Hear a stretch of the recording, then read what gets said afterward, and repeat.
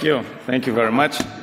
So I'm going to talk about using ASVS as a guide to writing unit and integration tests. So from that perspective, my topic is not a great chosen name. So we're not really going to automate ASVS, although writing test cases once and executing them in your pipelines is obviously sort of an automation. I like to do my presentations with a 2-minute sort of elevator pitch, what I'm going to talk about, what are my conclusions. So if you pick the wrong talk or you want to do something else, you have to work. This should be enough for you to get the gist of it. And then I'm going to dive deeper in. So in a nutshell, application security requires a systematic approach, and you cannot get away with just having some patching in there, having some pen testing, and in the best case, architectural review. And if you think that AI and tools are going to solve it magically, they are not. They could even become part of the problem rather than the solution. Although if you're doing things right, they're obviously part of the solution. So if you look at these sort of chart or a process, typically, when you develop software, you go from an analysis to operations and maintenance. You cannot do these snapshots or gated activities. You have to go all the way, and you have to practice security across the entire development lifecycle. That is the problem. Now, the solution is obviously OWASP SAM. Anybody who hasn't heard of SAM? I see a hand here, but I know it's a joke. He clearly has heard of SAM because he had a talk before me about SAM. So SAM is a model, and the great thing about SAM is that it covers everything. So everything is in there. AppSec, I'm talking about AppSec. I'm not talking about cybersecurity in general. So resetting passwords and making sure that you don't click on the wrong links. That is not an application development. And SAM provides a concrete solution for every aspect of security in your AppSec development lifecycle. The downside of SAM is it could be overwhelming, and the typical question that I get, that we get, is, so which ones shall we pick first? And my answer is, you should focus on security requirements and test cases. Leverage ASVS as a security requirements framework and write test cases based on those ASVS requirements, and put them in your CI/CD, so integrate them as automation, which leads to sort of, you're going to automate your requirements and you're going to have more automation, and automation is always a great thing. It's not just a document sitting there. And that's what we did, and that's what I'm going to talk about. So we have picked ASVS. We did a theoretical analysis of 278 ASVS requirements, ASVS version 4, and we believe that based on this analysis, 189 of those requirements are automatable, again, in the sense of you're going to write test cases and you're going to execute them every time in your CI/CD. There is also some tooling here, but I'm not going to talk about it much. And we have, the next step was, of course, hey, you did this theoretical analysis, that's awesome, but really? So we put our money where our mouth is, and we actually went and implemented 90 out of those 278 ASVS tests for a tool that we have. It's a SaaS platform, and we did it in 10 man days. That's what my talk is all about. Now, if you think like, nah, this is not for me, feel free to walk. I'm not going to be mad or anything, or you can just work. Okay, about me, because my name is Aram, and basically I'm the CEO of Codific, and Codific is a product company, and I've been in security research for about 15 years, probably, and that sort of has that was pushed in our company's DNA. So we literally breathe security, and at night I'm also part of OWASP. I fight crime as part of OWASP SAM core team member, OWASP SAM team, and in my free time I'm a semi-professional kite surfer, as you can see here. You are free to follow me on LinkedIn. I'm going to add everyone that I see has something to do with security. So, let's jump into the details. The first part is, again, to revisiting the problem statement. So, I'm going to go in each topic that I already discussed in the elevator pitch in more depth. The problem is that, as I said, application security is both a broad discipline, and it also goes very, very deep. And tools and AI is not going to solve it just like that. So it's nothing new, people, processes, knowledge, and tools. And actually, SAM is the solution. What is SAM for people who haven't seen it, heard it? Maybe you just heard of it a little bit. It's an industry standard AppSec framework, and it provides the necessary building blocks to measure where you are in terms of your security practices. It gives you an actual number, which is awesome. And it's actionable, so it can help you improve from there based on the model will help you and it'll guide you to improvements. And it is agnostic of a technology, a company, and so it's independent of anything that you can think of. And basically what SAM tells you is you cannot go and do all of SAM. You have to do this cycled approach where you plan, do, check, and act, and then you're going to recycle that. Now, the implementation issues with SAM, like I already mentioned, the first thing is once you get SAM, you typically get overwhelmed and you might start thinking about boiling the ocean. I have seen in my experience teams that want to go from 0 to hero, and they're going to go from a score of 1 to SAM is a score between 0 and 3. That's the minimum and the maximum. Teams that want to go from 1 to 2.5 in a couple of months, that is obviously not going to work. So on the one side, you don't want to boil the ocean, and on the other side, you end up with, okay, we're not going to boil the ocean, but then what shall we pick? What is a good activity to start with? And the theme of this topic is you should start with ASVS. And in a way that I'm going to describe here, so you're not going to use it as a checklist, but you're going to actually write test cases. Looking back at the SAM model, basically doing that is going to help you score very high for software requirements, because ASVS is a framework, and once you pick that, you're going to get a high maturity score for software requirements. With that, you also should make sure that you verify them in your, either manually, which I propose here that you should verify them with test cases. So you're going to get a high score for control verification. And then these are the central SAM activities practices that you're going to score really high if you do this. And there are some tangential streams and practices where you're also going to be getting scores because you are doing this approach. And those are misuse abuse testing, some part of your secure build, because you're going to have those regression test suites added to your CI/CD pipelines, and your basic security testing. Now, by the way, this is not a very popular opinion. I think I'm like the first one who thinks this. I'm not sure. You can disagree with me and we can chat, or you can ask me questions after the end of the presentation, but I haven't really heard of anybody saying do this as a first thing to improve your SAM. I might be also biased because we have, as a company, we have covered a lot of other SAM activities, so our maturity level is pretty high, and it could be possible that you should not start with this, but you should get to this as fast as possible. Now, one more thing about SAM. So, by the way, I'm not involved with the ASVS project at all. We are going to get involved, though, most probably. But I'm part of a SAM project, and we have the SAM benchmark, which is very interesting. Yeah, I don't have a clicker. But if you look on the left side, so the top best scoring security activities, and SAM benchmark is an industry benchmark that we got the first data about. Security requirements are scoring extremely high, which means that the industry is sort of shifting left, and they are scoring very high for that. But then the lowest scoring activity is requirements testing. So, which means, in my opinion, they are using ASVS, because this is out of experience. I've been doing some SAM assessments. I've seen some companies, and most of them use ASVS because there isn't nothing else, to be honest. At least I haven't seen. They use it as some formality, but they are not really using it, if you ask me, if they are not testing them. By the way, testing, it doesn't necessarily mean that you have to automate it. And a score of 1.05 would hint towards that they are not really doing anything with that. So that's a paradox, and I highly recommend to actually test them. Okay, that is the problem statement. What did we do?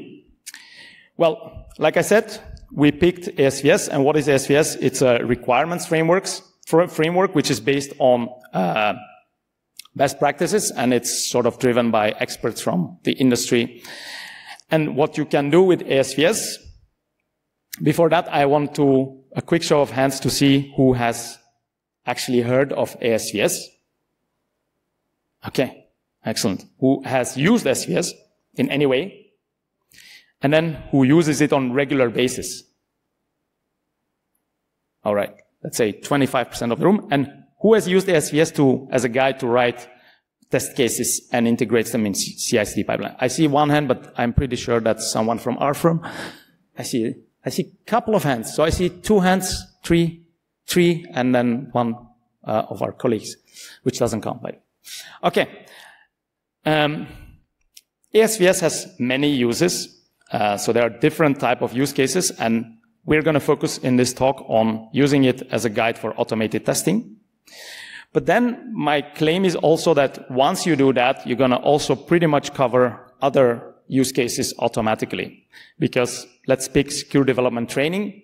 Once you mandate the QA and the dev team to write test cases for your ASVS requirements, they will have, they're going to learn about it anyway. You're going to tell them, okay, write a test case for checking password requirements based on ASVS. They're going to understand what it means eventually, because they have to write a test case for that. So it also comes in as a sort of hands-on training that they have to do without watching a single YouTube video. They might be watching for more complicated ASVS requirements though. But you sort of starting from this use case, you're going to cover a lot of other use cases. And my claim is also it's not that hard. It's not that painful. Okay, so what we did is we looked at 2 research questions. The first research question was, which ASVS requirements are suitable for this sort of automation using any techniques, any tools? And the second use case was, what is the return, the second research question was, what is the return on investment for using ASVS as a guide for writing test cases? Now, the first research question was, what we did is the following. So this is the process behind it. We picked the ASVS as it is. There is an Excel version of ASVS, which is great. And then we went line by line analyzing, okay, can we automate this? Yes or no? Or partially? Because some ASVS requirements, you could add some automation, you could write some test cases for them, but it's difficult to cover the complete ASVS requirement. And then we also theoretically determined, is it a unit test? Is it a tool, a SAST, DAST, or SCA tool? Or is it an integration test? By the way, I'm not affiliated with any SAST, DAST, or SCA tool provider, so my talk is absolutely not about that. But it is interesting because some of the requirements that you have in ASVS are very difficult to test with unit tests, because you sort of need of, for instance, they say, do you use CSRF tokens everywhere, or do you use a dangerously escape HTML in your React application? That function, it is very difficult to write a test case that makes sure that you don't use it, while a tool can quickly detect that because it's sort of a pattern matching. So for some of these tests, you need a tool. And then we wrote down which is the testing strategy. That's what we did. There's, by the way, a link here where you can check that Excel yourself. I've also shared it on the Slack channel of OWASP ASVS. You can also approach me and I'll give you the link. So you can play with it. Some examples. And by the way, at this moment, I have to say that some of the requirements are open to interpretation, and I'm going to come back to it in the threats to the validity, which I will discuss in the next slide. One of the ASVS requirements is user passwords are at least 12 characters in length. Obviously, you can easily write a unit test for this. I hope you have written a unit test for this. If you haven't, it's, like I said, it's very easy to do. And then it's a unit test, and it's fully automatable. By the way, if somebody asks me what is the definition of unit and integration test, I got to say I'm shaky on that. We have a lot of disagreements internally in the team. Where is the border? Where do you put that line? This is a unit or integration test. Let's call them one thing. Then you have also obviously acceptance test, which is a separate bucket. Another test which you can fully test, but then the second test now here, insecure direct object references, you have to protect against that. You can write, again, unit test cases for that. But it is much more complicated because you have to go in your API and you have to put it for every API request. You have to check, okay, is this something relevant for IDOR? And then write a test case for every single one, which is sort of, you hit already some scalability issues here. Another example of an ASVS requirement is where it's handled by a combination of two things. So having a strong anti-CSRF mechanism enforcement, you can do a unit test to make sure that your anti-CSRF mechanism is actually enforced. And then you can use a SAS tool to make sure that it's everywhere where you have a submission of a form, because you might forget some places to put that.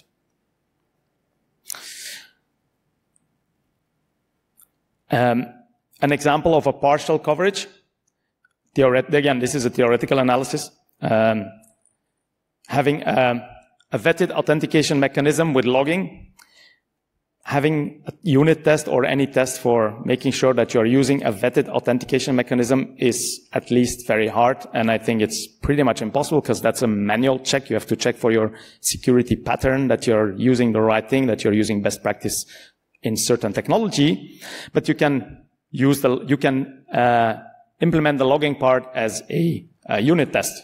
So a unit test will then make sure that if you have a request for authentication, so your authentication wherever it happens, that it's actually logged. And then finally, an example of a requirement which you cannot automate by any means: protection against likely business risks or threats. There you have to go and start threat modeling. You might now ask me, can't you automate that as well? I would say no. So you cannot use any tools or unit tests to automate this one. It's a process level control.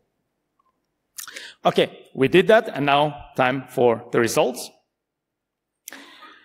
So we believe, based on our analysis, that 170 out of 278 ASVS requirements, which is 2/3 roughly, is fully automatable using a combination or a single method, unit, integration, acceptance, or any tooling. I'll show you in the next slide what is the split between the techniques. 19% is partially automatable, and 1/3 is not automatable. That is our conclusion here.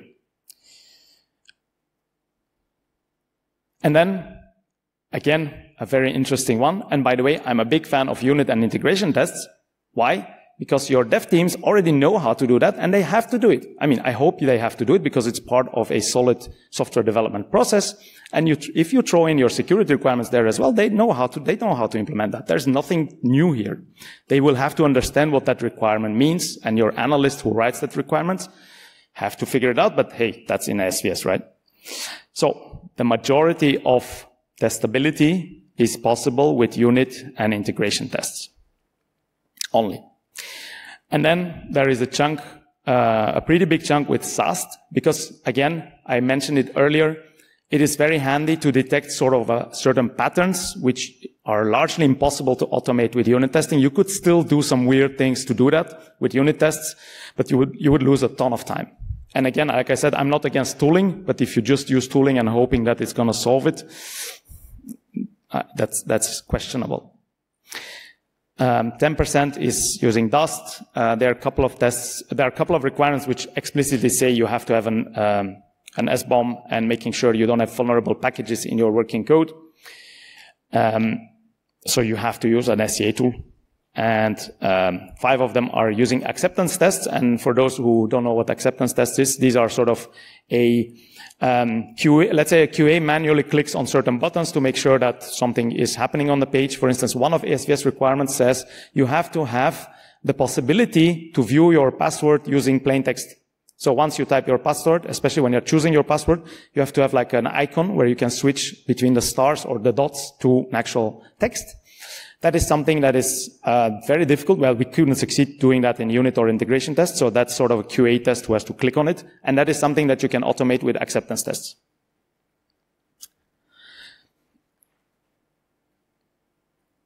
Okay, and now, threats to validity. I have I have background in research, so you always have to say, is this really true? And I'm going to mention the most important threats to validity that came to mind. Obviously, you can disagree and give more, and I'm very happy, and I'm open to that. One of the biggest threats to the validity is requirements interpretation. Some requirements in ASVS are very easy to understand, password requirements. Others could be much harder to understand and interpret, and they are open to interpretation, I would say, at least in version 4. Version 5 is probably going to improve that.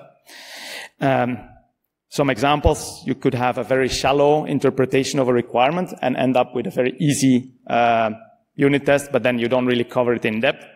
You could also over-engineer things, where you would go and write unit tests for things which you can do it in a lot easier way. The second threat to the validity of my conclusions based on this study is tech stack and solution dependence. So the test that when analyzing this SVS requirements, we had a specific tech stack in mind and a specific application. And if you pick a different technology, it might be a lot harder to end up with the same set of conclusions, or you could even cover more.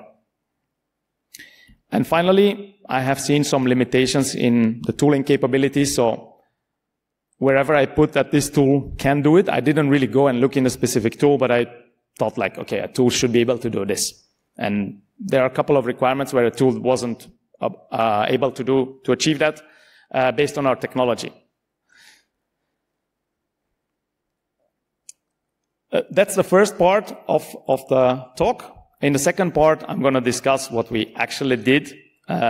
So we went and we implemented some of these ASVS requirements. And here is the experimental setup, what it looked like. So we picked one of our SaaS projects, which is not a small project. It's written in Symfony PHP. It's about a 4-man-year project. And then we added 98 ASVS requirements to a sprint planning, which means this is not exactly what you should do, because you should start from requirements and ask engineers to implement them and write test cases after that. What we did is we added the requirements and asked the test engineer to implement them as test cases, assuming they're already implemented in the system. So it's sort of a test-driven development for security requirements. And we told the junior engineer to go, if you are familiar with CrossFit terminology, AMRAP, as many requirements as possible in 8 man days. A senior engineer was also involved helping him interpret that, and that was me, by the way. So I spent about 2 days to help him out, to sometimes check what he did. Is that correct implementation of the requirement, sort of code review, and which totals out to 10 man days. So in 10 man days, we implemented 98 ASVS requirements. This is how it looked like, by the way. This is a sort of a, it's not Jira. We use U-Track, but you can think of Jira. You just dumped it in a Jira board and said, okay, go and implement them. The results, we've actually implemented 90 out of those 98. Why we picked those 98? Because they seemed reasonably and not too complex. So we weren't going to waste 10 days to implement one requirement, or we were going to do as many as possible in a short time period. And this is why we picked those 98. Eventually, we had to drop 8 because they were too difficult to implement, and there was no time for them. Now, interesting thing is, like I said, we added the test cases as sort of requirements, but then we didn't ask the teams to implement it. We asked the test engineer to write test cases for those requirements. And some of the test cases were failing because the requirement wasn't implemented. Some examples, MFA replay attacks. So the application suffers from that. It's not crazy serious, I would say. I don't have a CVSS score for that, but so if you log in simultaneously from 2 browsers, you could use the same MFA token and you will be logged in. And SVS says you should protect, so only the first token should pass. The second token should, the second screen should disallow the reuse of the same MFA token. And then mailing or MFA reset, but yeah, there were a couple of more. Which means they ended up in the actual requirements, in the actual implementation boards. We haven't implemented all the test cases in depth, so some of these tests that we have implemented are only partial implementations. They were sort of a proof of concept. By the way, the implementations of these test cases is also released as we have an open source version of the SAMI tool, and the test cases are actually there. So if you want to check the test cases I'm happy to share the link after the talk. And I told you that the research question was to look into return on investment. We know what was the investment, but it's hard to sort of determine what is the return on that. We don't know, and I'm open to suggestions how we could measure that. But now, think about it. We have now, every time there is a build, the test cases will run, and this is what it looks like. So these ASVS tests, they were also tagged by ASVS tag and referring to a certain requirement. They will run, and if somebody makes a mistake, these tests will break, and they will break your build pipeline, which is what you want to have at the end of the day.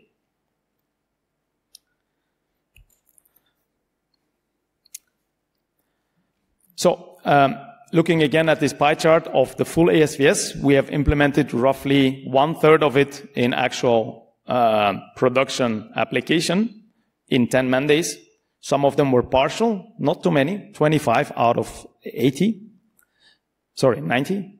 Yeah, 90. 25 out of 90 were partially implemented. 65 out of 90 were fully implemented. Yay! Okay, some threats to the validity for the second part of our analysis. Obviously, the conclusion validity is less. Some of the threats to the validity from the first part, like interpretation of requirements, are still valid here.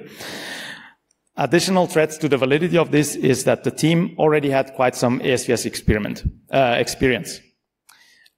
And we already also had some tests which we copied from other systems. We use the same tech stack across all our SaaS applications, and we do this for other SaaS applications, which means that we could just sort of copy-paste, but then sort of a smart copy-paste where some things need to be adapted, which is great news, which means that if you are using the same tech stack and you write the test cases for one of the applications, and you give it to the same engineer or to another engineer, he's going to be much faster implementing those because it's sort of a pattern copy-pasting. It will be also easier for him to understand what those requirements are about. And yeah, like I said, shallow implementations are possible as a threat to validity for this one as well. Okay. Now, that brings me to my conclusion slide. So I would say start using ASVS as a guide to writing test cases, not just for documentation purposes. And I would suggest starting small, maybe not with 90 requirements or 98, but a couple of requirements, see how it's going. And then you can even add your own requirements to ASVS. So you don't have to implement the full ASVS. Some of the requirements from ASVS were not really applicable to us. That is also the reason that we picked 98. You could, though, add some corporate policies and standards which you have in place. You could derive requirements for that, or compliance obligations that you have. You could derive, again, requirements from that and add to that sort of requirements framework, and then you can mandate the writing of test cases for those. Maybe not all of them, but still a sizable chunk of them could be automated. And that will automatically create a common theme across your software development lifecycle, because you will have analysts and architects specifying those requirements. You will have engineers who will implement those requirements, and they will be mandated to write test cases. I hope you ask your engineers to implement some basic test cases for every requirement that they write. Once you have security requirements in your pipelines, they will have to write a test case for that. And then have a QA in place to verify them, especially the ones which are harder to implement with unit and integration tests. You could just have the QA that has to make sure that that still works. Of course, if it's a manual check, either you will have to add it to your release readiness review or whatever you call it, the checklist before you release an application, that he has to recheck that to make sure there is no regression. Hopefully, you can also automate it with acceptance tests, which will make the holy grail, making security everyone's job, and then it will be just a requirement in your software systems. Thank you very much for your attention.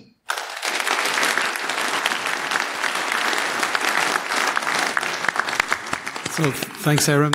So the Q&A is open. If you guys have any questions, feel free to come here and ask your question.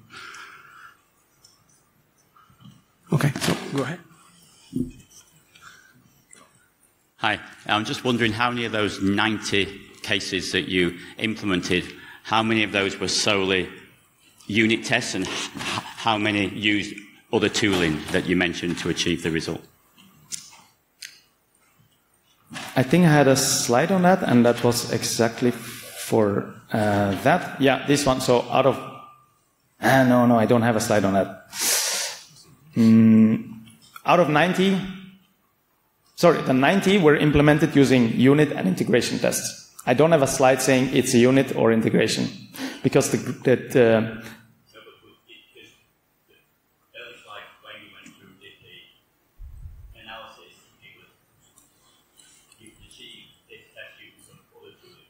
yeah.